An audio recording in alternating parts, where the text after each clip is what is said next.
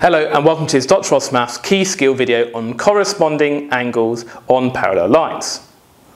Now we have corresponding angles if we have two parallel lines and we've got a line that connects those two and we have a sort of F shape. So if I draw an F like this, you can see the capital letter F, then basically this angle is going to be the same as this angle. And the way I like to sort of spot these is if you imagine putting your two fingers on this angle here, then if you shift your hand without adjusting the angle from one parallel line to the other, can you see that that angle is not going to change because my fingers are staying still? It's only my hand that's moving. So we can see those angles are going to be the same.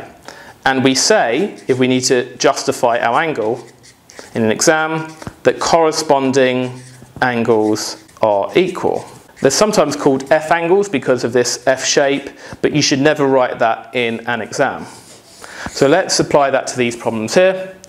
Well, A is relatively easy because we can just directly use this rule. If we put our hand on the 100 and we slide our hand like this, we can see that's also going to be 100 degrees there. So X is 100. Now with B, we've got two steps here.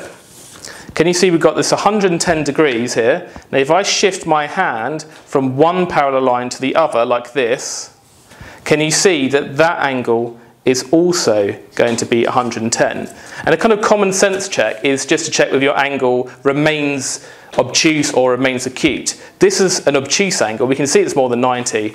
This is also more than 90, so it's probably going to be right.